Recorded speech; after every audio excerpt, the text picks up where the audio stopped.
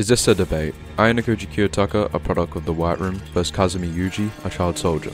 Reasons for them to fight? Or you could say there's actually a lot of feats for them to both match. Ayanokoji is able to beat multiple professional fighters at a very young age, which puts him at a very high skilled fighter level.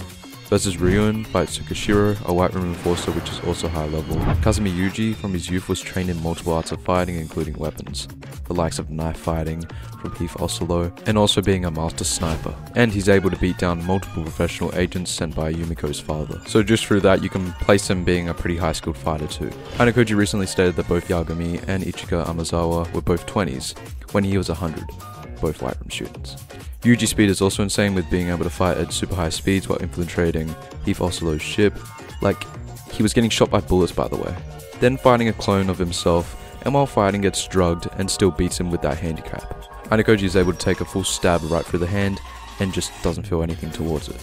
Yuuji gets sliced in different spots, then gets stabbed right through the stomach, then just charges through it and takes out Oslo.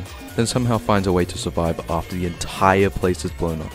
Of course, Yuuji does have more feats, so we wouldn't know how Ayanokoji would go if he was placed in that situation or whatever, but you know, that's up to you. Subscribe.